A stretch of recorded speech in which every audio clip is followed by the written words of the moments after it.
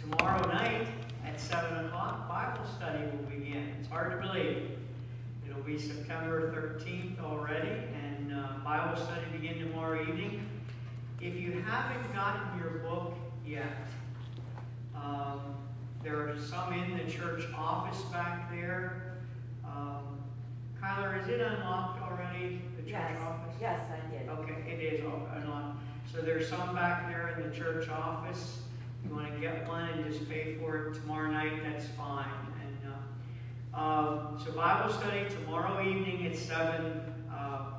We'll probably meet in here in the sanctuary. So, and probably not good. I hate to say this, but probably not good to bring food yet.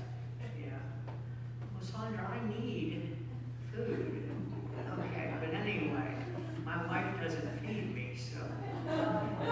Anyway, all right, now we're getting some backlash. Okay. New members class starts next Sunday. Anyway, Nina, that's enough. Anyway, okay. But new members class after church, it'll meet at Christ Church the first time, then Otterbein Church. There are 3 different meetings for new members, and they'll only be hour meetings. So that's next Sunday, and then confirmation class begins again September 26th. It's the same confirmation class that was meeting back in, what was it, January, February of 2020 before this mess began. So I saw when I came past the Church of God this morning, and they're meeting online. Did you see that? Well, that's because they're having church every camp this weekend. Oh, good, good. It's nothing else. Okay, good. All right, so so confirmation class begins Sunday the 26th. We do have, Karen reminded me that this weekend leadership meeting this Tuesday night. All right, this Tuesday at 6:30 here at Otterbein leadership meeting. So, all right. I think that's all the announcements. Karen, do you have any more? No?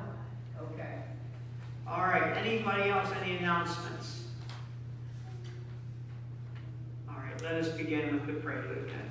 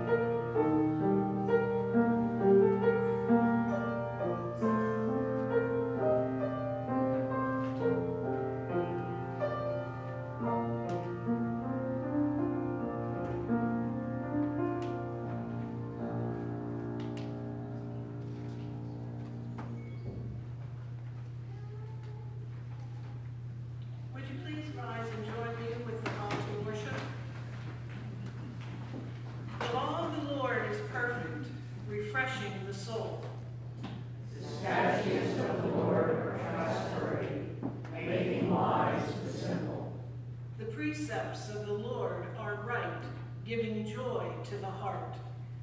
The commands of the Lord are radiant, giving light to the eyes. The fear of the Lord is pure, enduring forever. The decrees of the Lord are firm, and all of them are righteous. They are more precious than gold, than much pure gold. They are sweeter than honey from the honeycomb. Please remain standing for the invitation to God.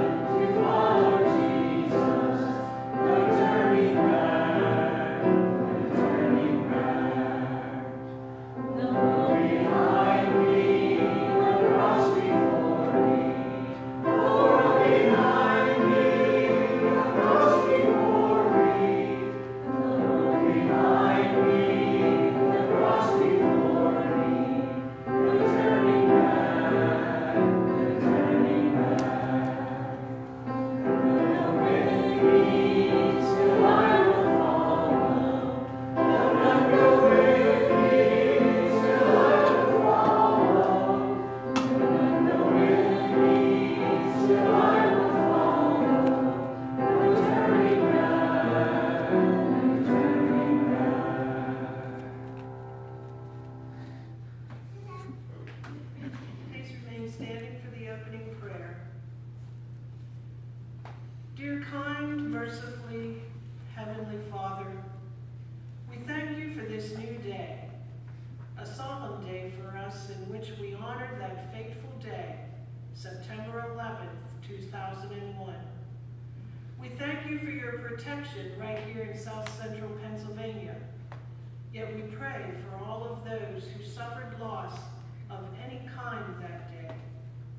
We pray particularly for families who lost loved ones in New York, Washington, D.C., or Shanksville. Bless them, Lord. Give them comfort and your peace. Come into our midst now, Father, and help us to honor and praise your great name as we honor those who died innocently 20 years ago in those attacks. We pray all this in your Son's name, the name of Jesus. Amen.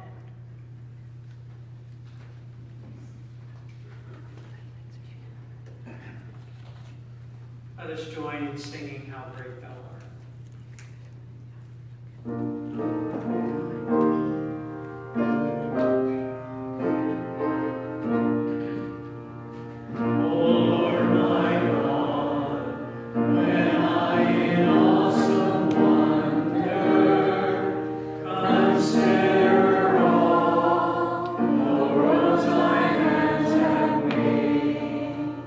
I see the stars, I hear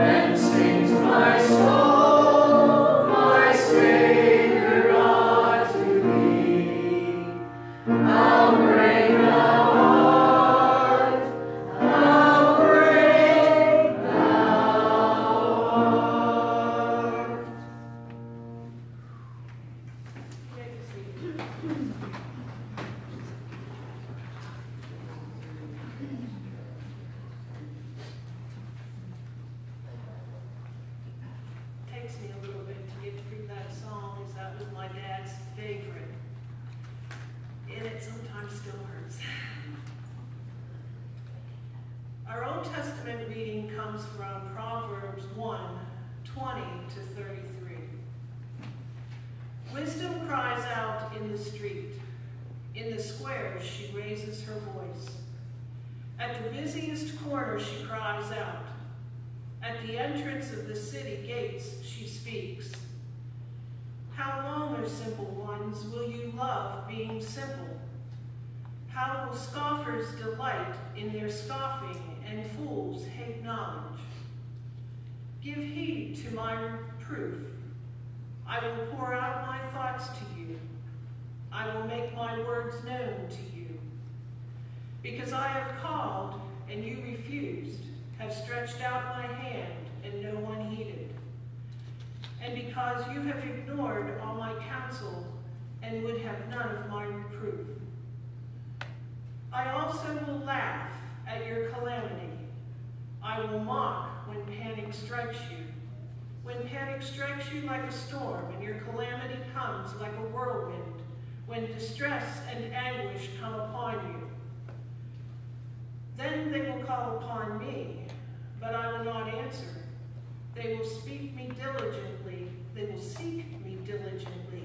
but will not find me, because they hated knowledge and did not choose the fear of the Lord. Would have none of my counsel and despised all my reproof.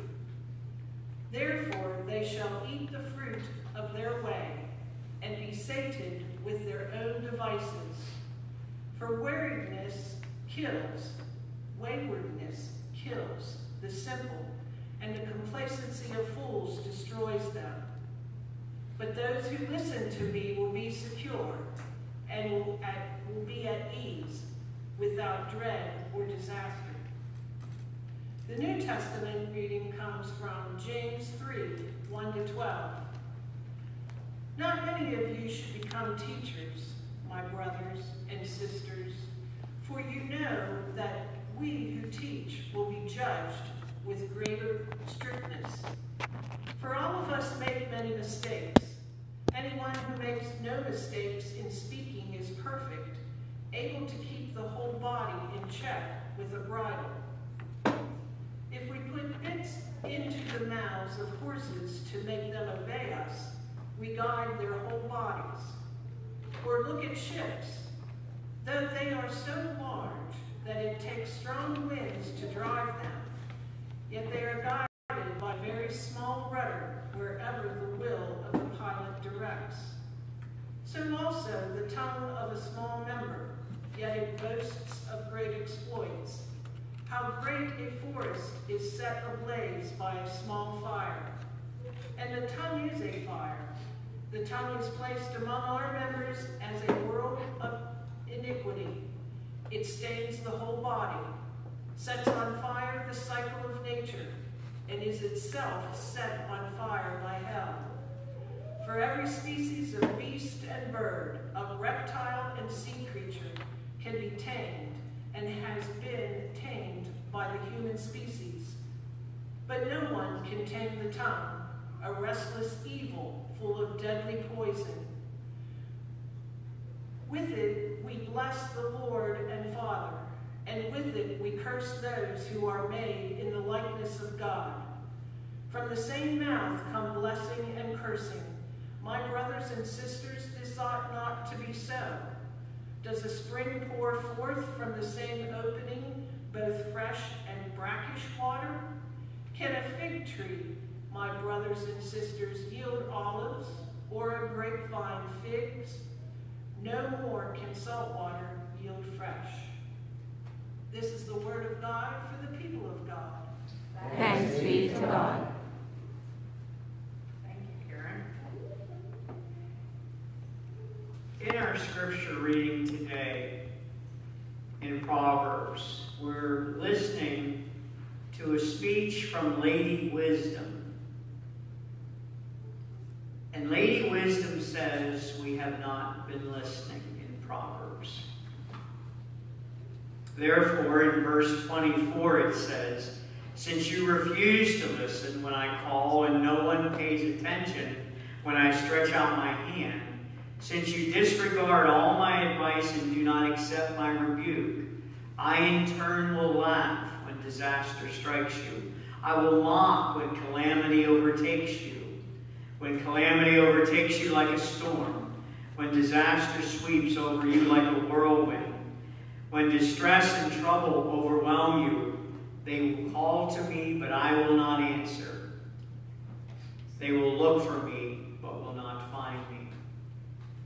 When 9/11 occurred, many people said at that time that it was a reminder that we had turned away from God. For 3 to 6 months afterward, churches were full with congregants. I remember I was still teaching in the classroom at that point, and I was youth director at that time at Memorial Lutheran Church in Shippensburg. And church attendance right after 9/11 we were packed. Even at the Lutheran Church, which is hardly ever packed. Attendance was at near record numbers. And then it fell off again and did not come back. And then came COVID in March of 2020, and attendance really fell. Most mainline denominations went to online worship for a number of months, and then they returned in the spring of 2021. However, most churches still see attendance off by 20 to 30%. And I am not quite sure, I don't have a crystal ball, I am not quite sure what it will take to get people back. I just hope it doesn't take another catastrophic wake-up call like September 11th. As Steve Green sang, people do need the Lord. And as Proverbs is reminding us this morning, we do need to repent and hear what the Lord, or in this case in Proverbs, Lady Wisdom is telling us. And then in James 3, we are warned by the writer, first off, that not all of us should become teachers, because the behavior of teachers is judged more strictly. And then James goes into talking about the tongue. Controlling the horse with the bridle, and the ship with the small rudder guiding them. And then he compares the tongue to a fire. And surely it is. How many of us wish that we could take something back that we have said at one time or another? And James says it, meaning the tongue, stains the whole body, sets on fire the cycle of nature, and is itself set on fire by hell. Every species is tamed by the human species, but no one can tame the tongue, a restless evil full of deadly poison. With it, we bless the Father, and with it, we curse those who are made in the likeness of God. From the same mouth, this is what doesn't make sense, from the same mouth come blessing and cursing. He says, my brothers and sisters, this ought not to be so. Does a spring pour forth from the same opening fresh and brackish water? Friends, on this 9/11 Sunday, September 12th, America does need to return to the Lord.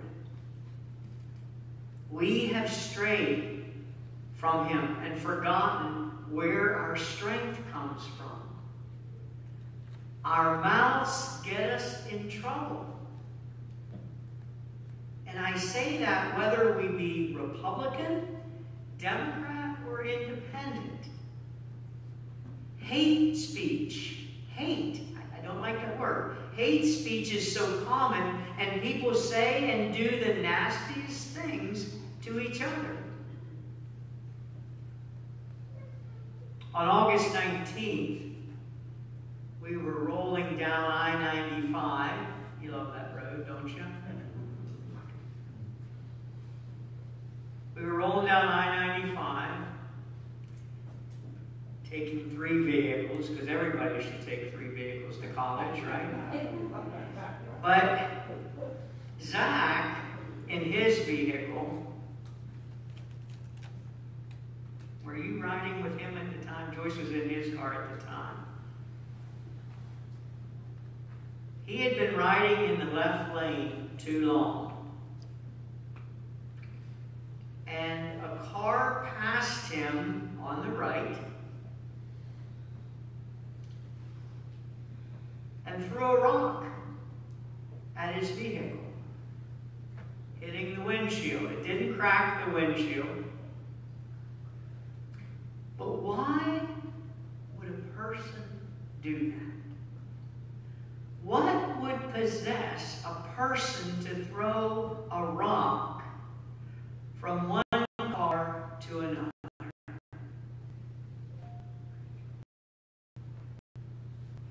You have heard of Westboro Baptist Church in Topeka, Kansas. They are described as a hyper-Calvinist hate group. I said Westboro Baptist Church. They have published hate speech against Jews, Muslims, transgender people, and numerous Christian denominations.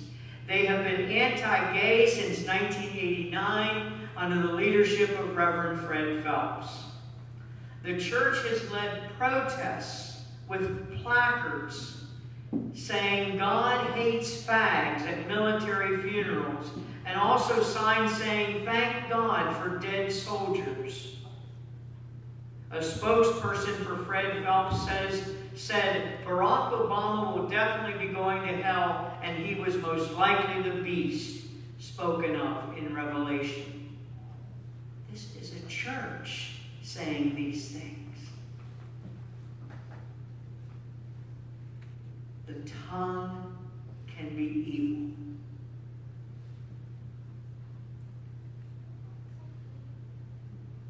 This was a church I was talking about, a Christian body making these remarks. Whereas Christ said to make love our aim, Westboro Baptist Church is espousing hate. The book of James is saying, how can this be? In James 3:12 it says, can a fig tree yield olives? Karen just read it. Or a grapevine figs? How can our mouths give blessing and cursing at the same time? Isn't that hypocritical? People on this Remembrance Patriot weekend, I would ask we repent to the Lord, and I would ask you all do that as well as a nation. May we work with our mouths toward diplomacy and talking things out rather than making war. At the main gate at College, it says on the brickwork a quote from Elihu Root. You say, who the heck, Bruce, was Elihu Root? He was the former Secretary of War under President McKinley around 1900 and Secretary of State under Teddy Roosevelt. And Elihu Root won the Nobel Peace Prize in 1912. The quote on that brickwork of College says, not to promote war, but to preserve peace. Isn't that the purpose of a strong military? A strong defense? And isn't our purpose, this Remembrance/Patriot weekend, to promote peace and not war? Isn't our purpose as Christians to promote love and not hate? As we repent this day, let us return to God and let us tame our tongues. May it be our prayer to do just that. May this be our prayer. Amen. I've chosen a 5-minute video by Marty Getz to use this morning, and I thank Diane for her help in preparing that for this morning. It's called 20 Years After 9/11, We Will Never Forget.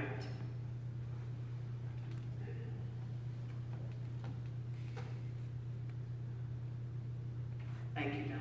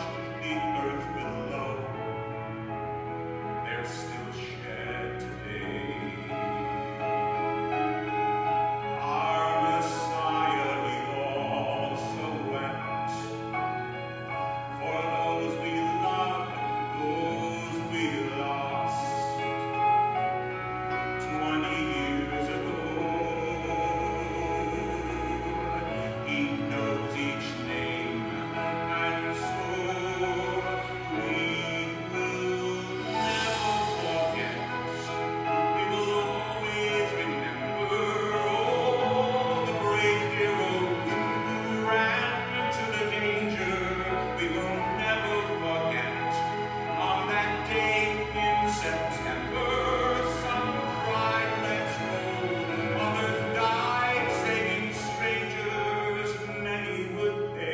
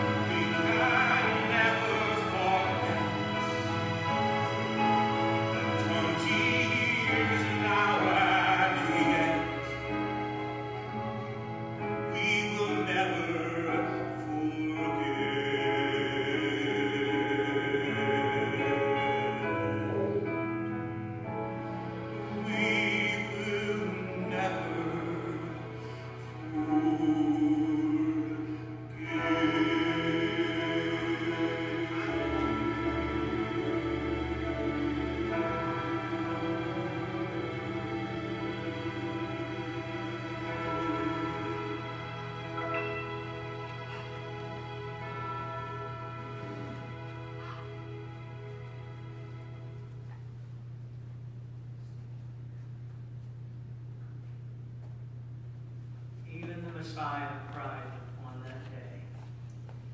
Let us join together, Debbie. Deb, if you could play it through once for us, Christ for the World we sing. And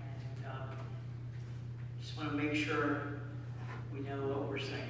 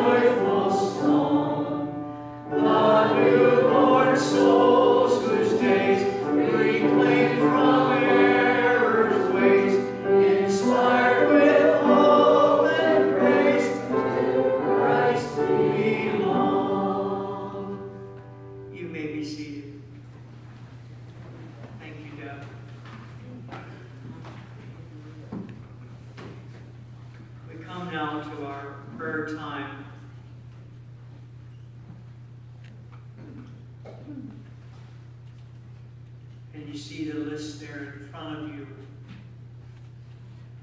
Many of them ones we've been praying for weeks. We've seen some great victories in these prayers. Things to really praise about.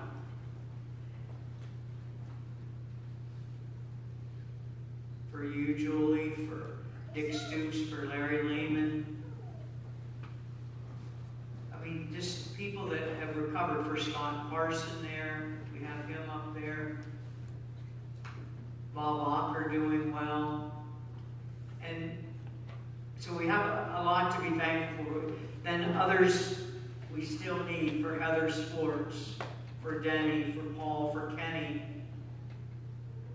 for Kayla. Charlene's seen some recent victory, right? So we pray for her and continued praise for that. For LaDonna. She goes for her surgery this week. Okay, this coming week for LaDonna Noggle. All right. Larry, we are glad you're here today. And for Adam, we pray with his colon cancer, and Scott and COVID patients. I was sharing with Karen last evening the high incidence of positivity in Franklin County. And maybe you don't believe in those statistics and so on. What positivity means is the number of people tested. All right? Think about that. The number of people tested, okay? And then the number of positive results based on the number of tested. And that number is over 16.2% now, okay, in Franklin County, one of the highest counties in the state. So we continue to pray about that and pray for people in our hospitals who are going through this. For college students. Elizabeth, it's good to see you in the sanctuary this morning. Just because Happy Valley was happy yesterday. All right. And Columbus, Ohio was not happy yesterday. Yeah. Anyway. Okay, well, we continue to lift people up, our college students. And our military people. And our healthcare workers. Are there others this morning for prayer? Go ahead. None? Go ahead, Deanna. So Ryan Meneely family, Meneely, from former church. The Ryan Meneely family, and what's going on there? 14-year-old boy. Okay, all right, right. They lost their 14-year-old son, and the reason Deanna's bringing this one up is she had this 14-year-old. They used to attend Calvary United Methodist in Fayetteville, up on the hill there, and Deanna had Ryan in Sunday school years ago. And so the Ryan Meneely family. Another this morning. Tyler? Oh, you just have your hand up. Okay. Go ahead, Mike. My godparents, Barb and Paul Allcamp in Lancaster County. This Paul Allcamp was just not right, and they took him. They found a lot of calcium in his blood, which they're pretty sure is bone cancer, and he's going through treatments first to get the calcium flushed from his bloodstream, and then they can address the bone cancer. But as I said, they were my godparents growing up. They were entrusted with me, and good Christian family in Lancaster County, and Okay. my thoughts and prayers are with them. Paul Allcamp, right? Okay. Others this morning. Let's, Steve Thomas and his wife Susan have moved to Newville. okay. Newville right now. I haven't seen any reports on it, updates on. They had been living with Randy in April, right? Well, they did for about a week or so, but Randy and April owned a cabin up on Otterbein, and that's where they had. been Okay, living. okay. And it was, minimal. Okay, okay. Let us pray. Oh, go ahead, Fernando. Please pray for my eye. Okay, well, wait a minute. We have a praise for your one eye. Yeah. Okay? And I didn't say the other one. All right. And surgery's this week for the second one. Okay. All right. And then I said to him the other night on a text, I said, Fernando, you will be a sharpshooter after this. All right. So if you have groundhog problems after this week, Fernando will shoot them. All right. So let us It's like a bionic eye. a bionic eye, right? Okay. Lee Major. All right. Let's pray. Dear Heavenly Father, we do give you praise for the way that we've seen you answer our prayer requests. We know that you answer all prayers, yes or no or wait. It's that waiting part, Lord, that we have trouble with. But we do give you thanks and praise. As we hit our knees, and as we repent, and as we make our pleas to you, we know that you are listening. So, Lord, on our prayer list this morning, and the ones that we've added for Paul and Ryan and Steve Tom's family as they move to Newville and have this transition, and for Fernando's other eye, the things that we've added, but Lord, the ones that we've had on our list for weeks and months, we continue to lift them up. And Lord, we pray for our nation this morning as well. We make that plea. What do we pray for, Lord, for our nation? We pray for unity. That as we came together on that solemn day, September 11, 2001, that we would come together again. Bless our country, Lord. Make us strong again.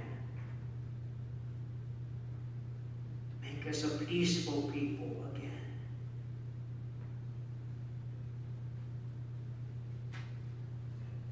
So, Lord, on these prayer requests that we give you, we ask you to hear our prayers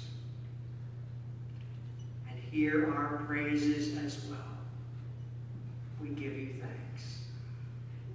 And we pray this day in the name of the one who taught us to pray this prayer. Our Father, who art in heaven, hallowed be thy name.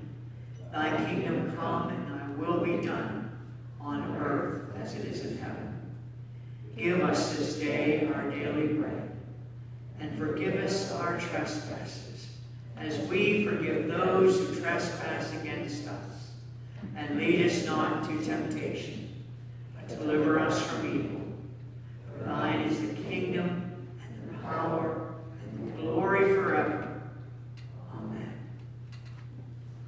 Let us bring our tithes and offerings now to the Lord.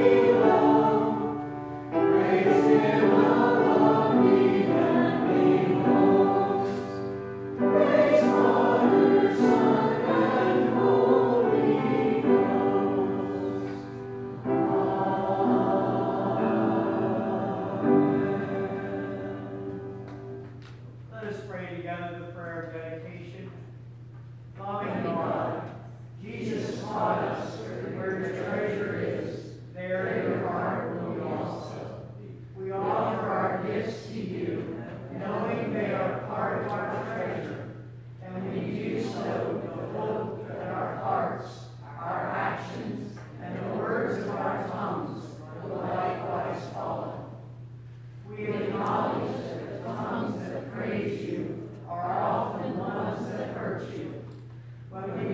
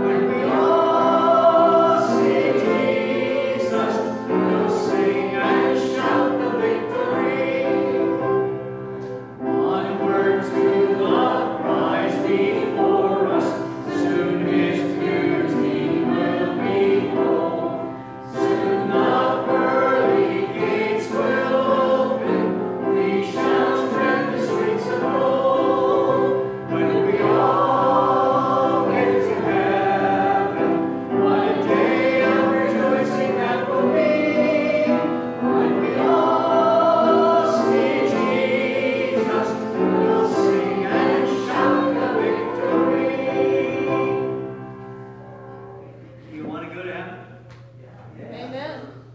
Maybe not today. Maybe not today. But we have that hope. We have that assurance for the day of rejoicing that will be. May the Lord bless you and keep you. May the Lord make his face to shine upon you and be gracious unto you. May the Lord lift up his countenance upon you, the light of his countenance, and give you peace, now and always.